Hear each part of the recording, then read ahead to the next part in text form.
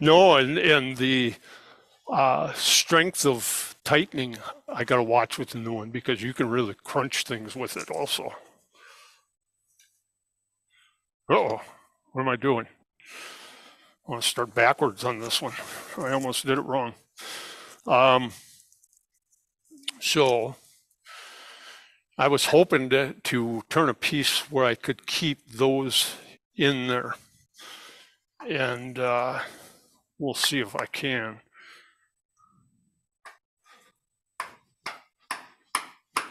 Normally, I'd say you don't want to go with bark, but this is thin bark and I'm pretty much going through it, I think.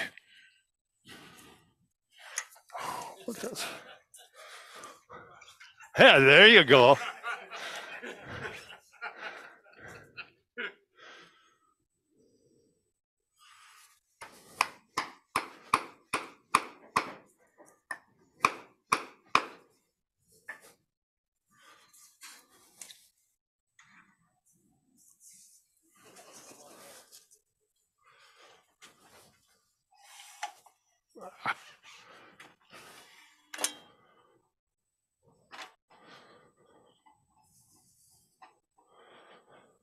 Now,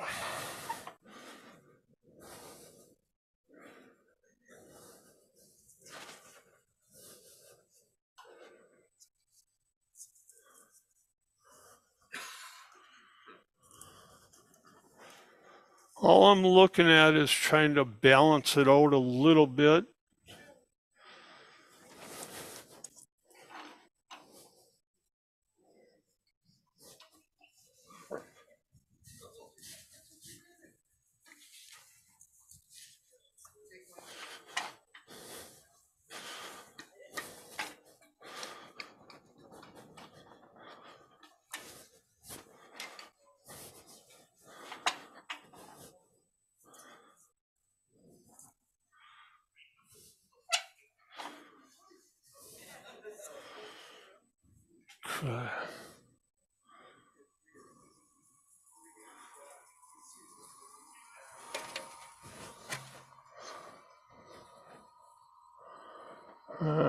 I'll do a little roughing with this one and then switch it.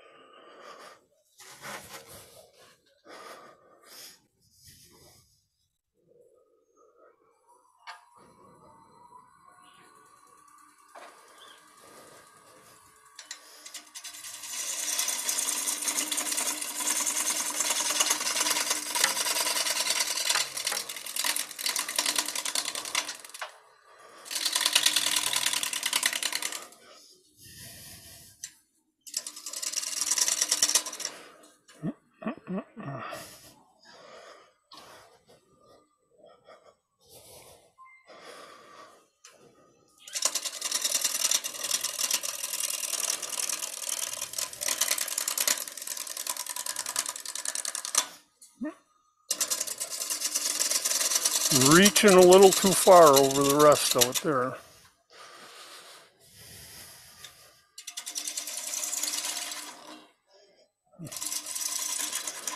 And that's where that bark's going to come back to get me now.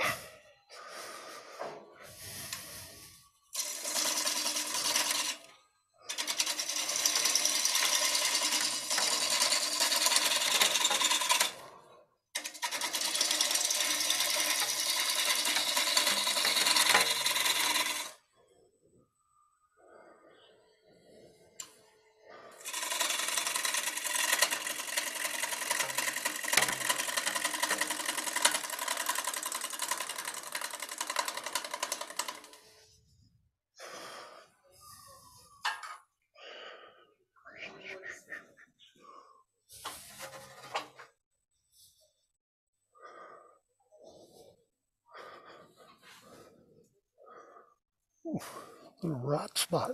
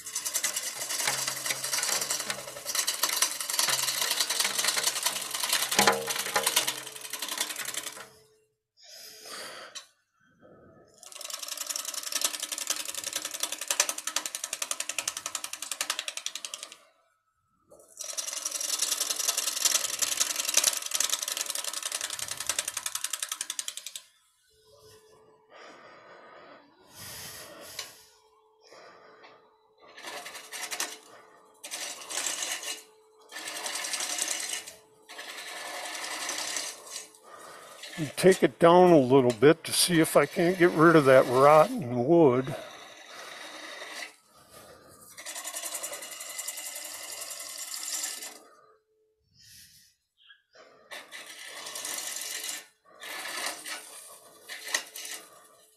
It's right in there.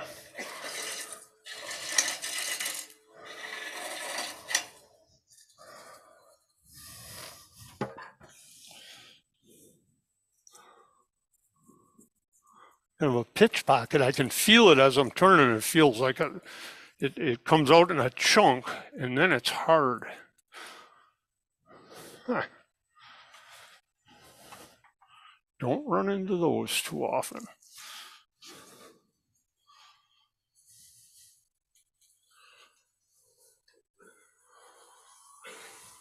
I think what I'll do a quick change here.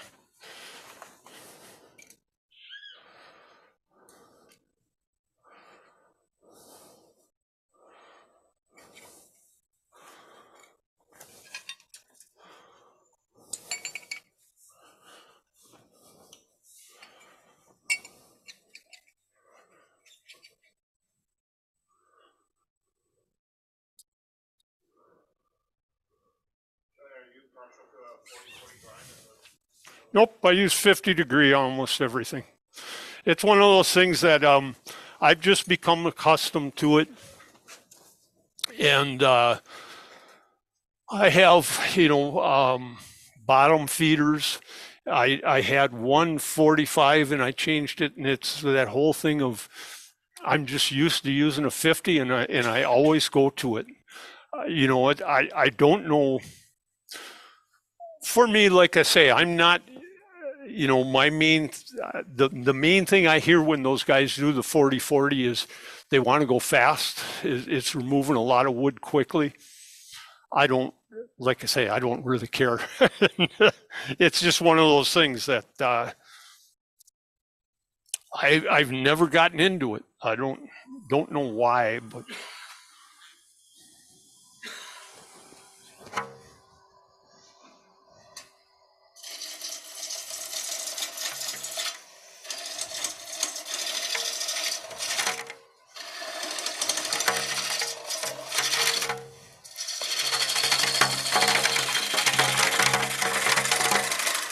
so that's feeling pretty good. I'm gonna take a look to see how much of that now gone. So, okay, now I got to look at design. So that's going to come off. What do you want on your sides? They're both, one side's definitely a little higher. And if I roll that much more, it's going to drop here. So I'm going to work my top edges. And at any time you want me to stop, what time is the 20 minutes? 11? Okay, I can stop this. I don't have to finish the demo, so.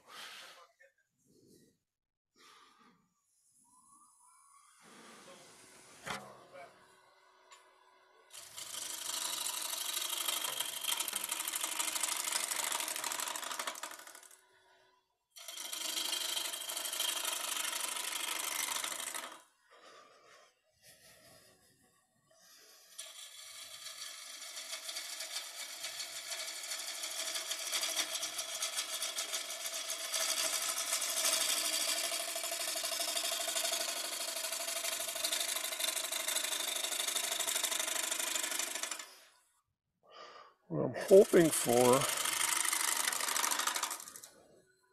is to actually bring this in so I catch the two limbs, but they're pretty far in.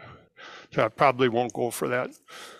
I'll see what it looks like in the bottom of the bowl. I'm just going to make my tenon now and say, okay, this is good. I'll do a cleanup cut, get rid of these ridges, and then make a tenon.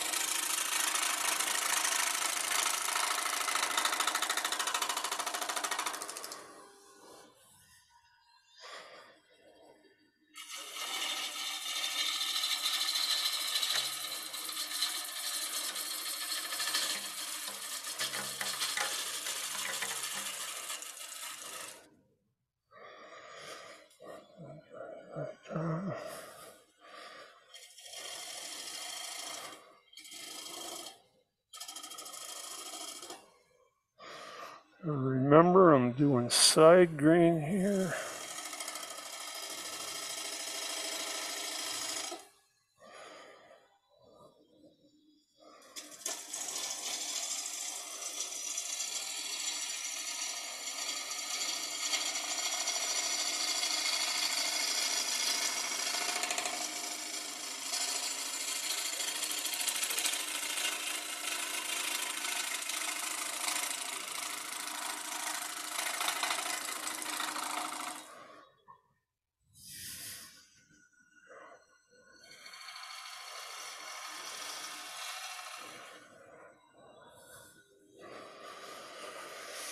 I think I can go smaller with that foot.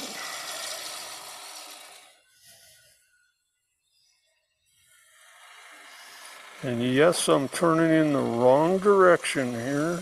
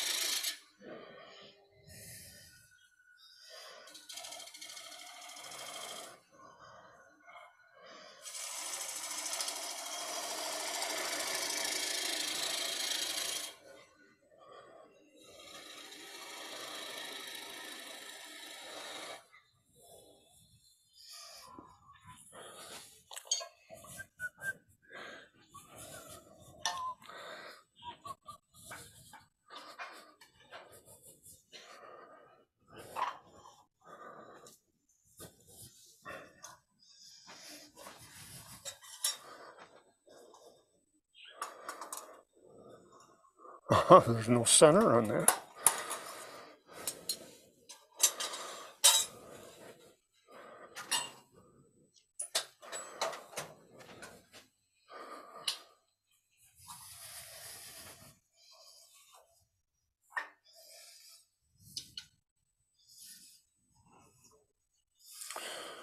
Okay.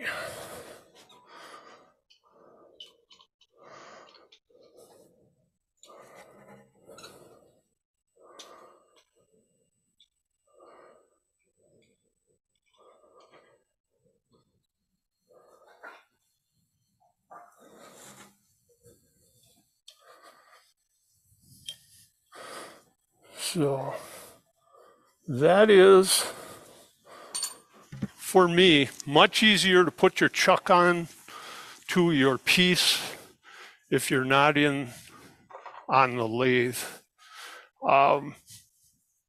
Especially if you get into a bigger piece.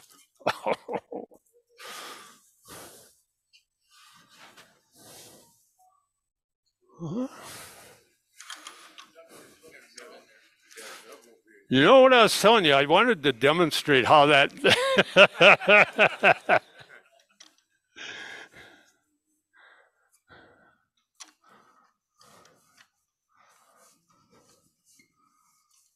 Ooh, I'm right at the edge of that tenon being too small.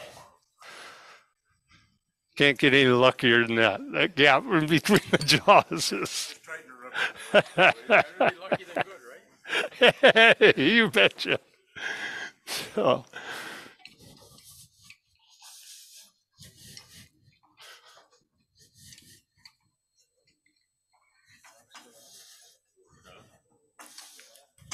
I'm off.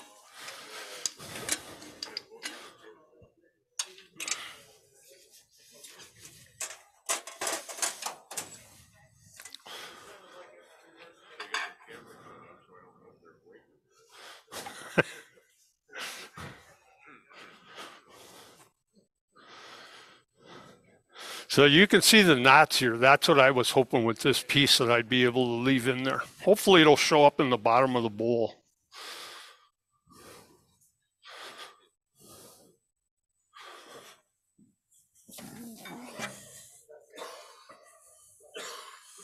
So now a little bit of this it's gone in the center.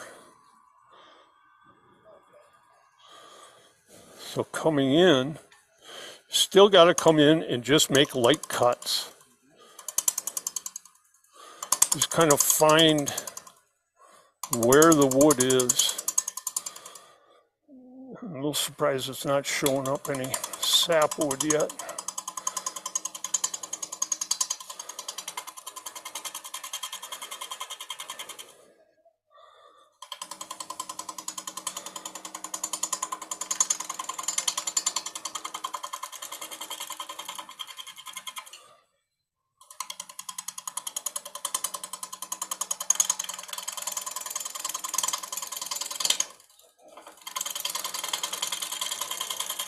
So it's going to be an intermittent surface a long ways down, and I'm starting to feel a lot of moisture coming out of this one. So this is where speed, if you can get it, you can hear that I turn the speed up some. It brings that surface around more often.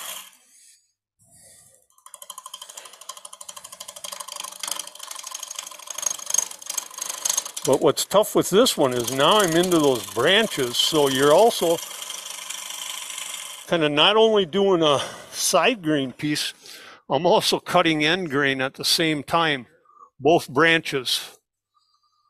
So a little bit of a weird surface to cut, and I definitely can feel it as it's going around.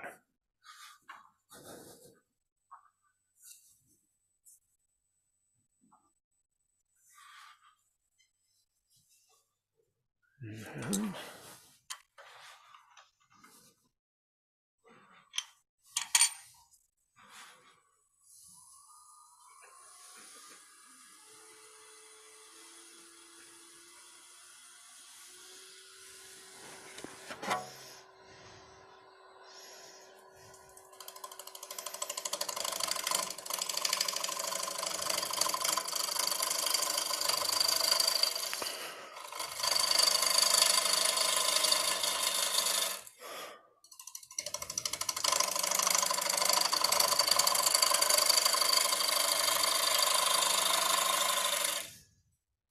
Again, for me, what I'm doing is leaving some mass in the center again.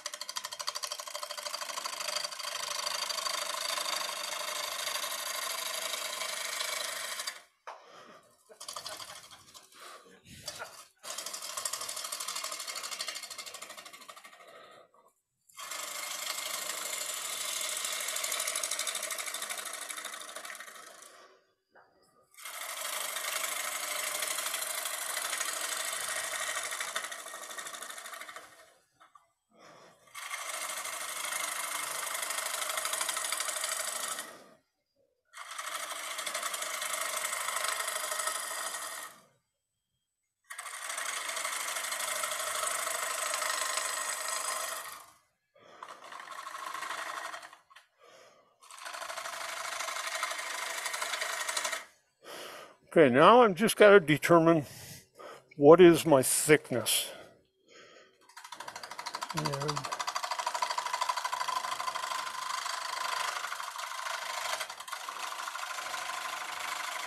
this is my favorite part of turning a natural edge bowl, where you can come in and look down both sides as you're turning.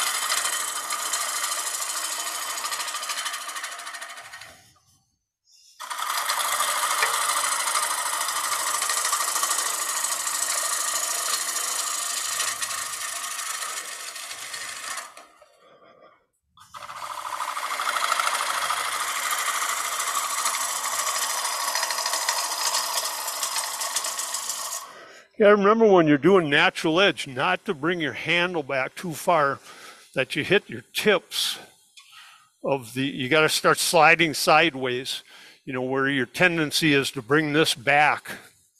And like I say, you can take out the,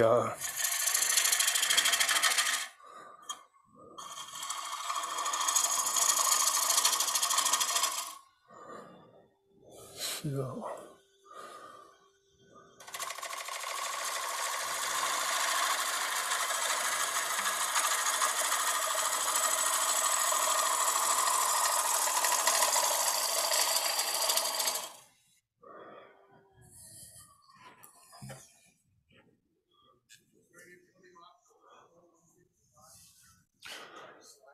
No, I'm trying to slide across, and if everybody hasn't used a bottom feeder, which I didn't bring one along, they really are nice in that it's a 60-degree angle and a very short bevel, and then you do a relief grind, and the relief grind on the backside of that doesn't matter.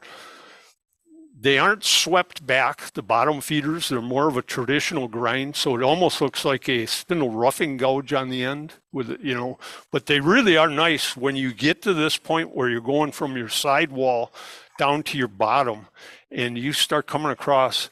They really do cut nicely and clean up those bottoms. And that is, a lot of it's got to do with this long bevel on here that it tends to make you bring the handle back much further. So,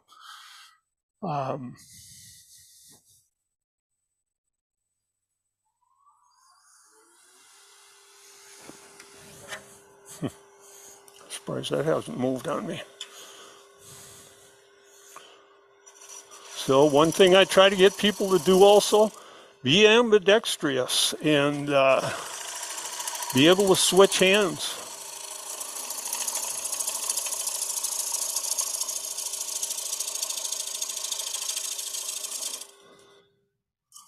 This is one of those things that I say in the center.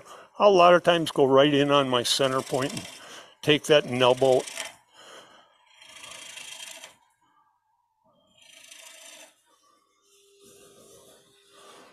Just because I'm getting close, I want to feel.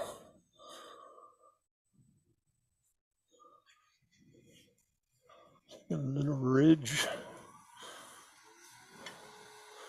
And here, if I can clean up. And I'm trying not to really go with light pressure.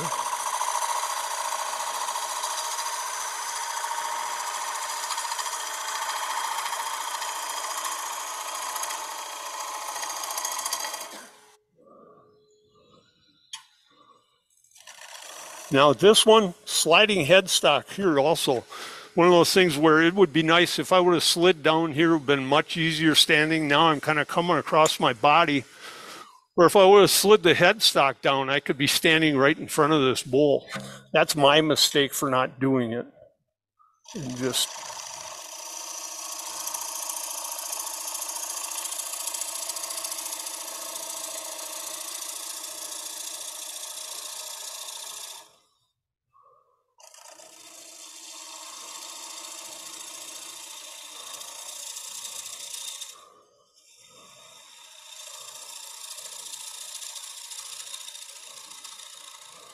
you gotta lift the handle to get to that very center nub and cut her off.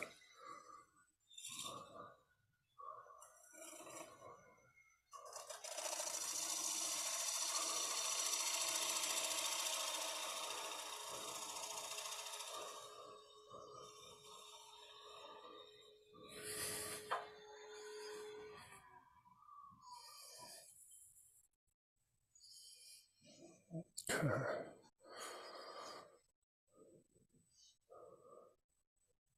Now in here,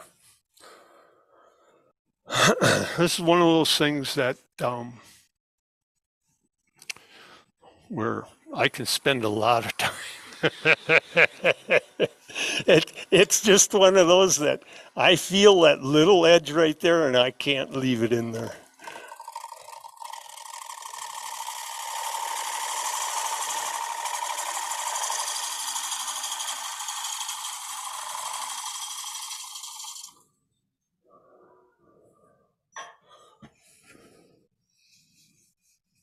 There.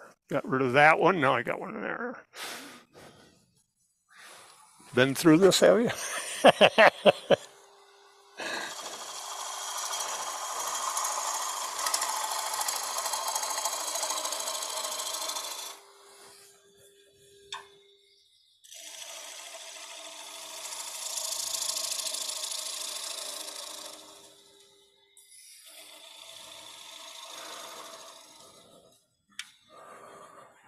Good enough.